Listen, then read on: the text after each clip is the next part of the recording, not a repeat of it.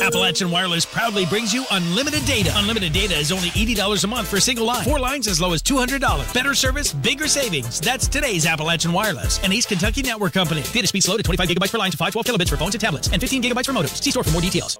This morning, officials with Kentucky Power were in Johnson County to present a $50,000 check to the Christian Appalachian Project.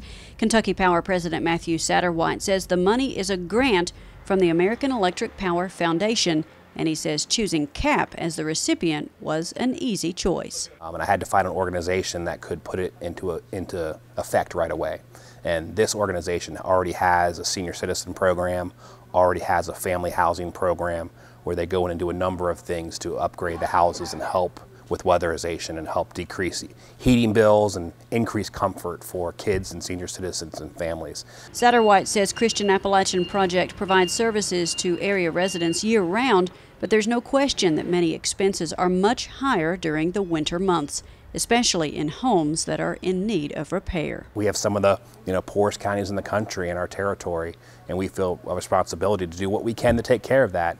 We have to run our utility business to make sure we have safe, reliable service, but on the other side, we're neighbors, we're a corporate partner, and we saw a gap, and so I acted quickly to make sure I could do anything I could do to fill that gap, and that's what this is.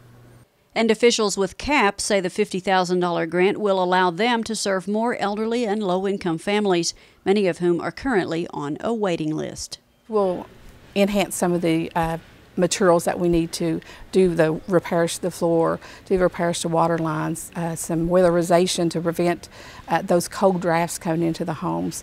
Because most of these people are living on very fixed incomes, and they choose between they're going to pay their water bill, pay their heating bill, buy groceries, buy medicine.